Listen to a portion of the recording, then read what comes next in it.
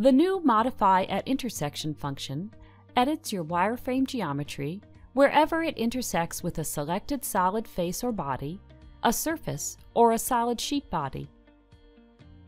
Even on this complex surface, you can easily trim or break the intersecting lines and create points without the need to create extra geometry or temporary planes. Modify at Intersection is particularly useful to prepare tool vectors for multi-axis toolpaths. Modify at Intersection is found on the Trim, Break, Extend drop-down menu on the Wireframe tab. Use any Mastercam selection method to select the geometry that you want to edit and the intersecting surface, face, or solid body. The function panel displays your selections and permits you to reselect any of these while the function is still live.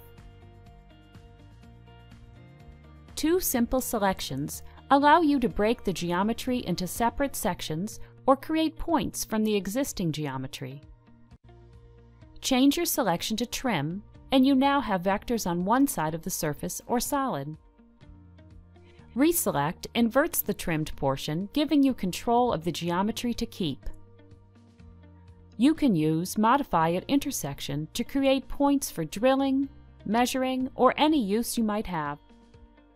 The graphics window previews your results before you commit them.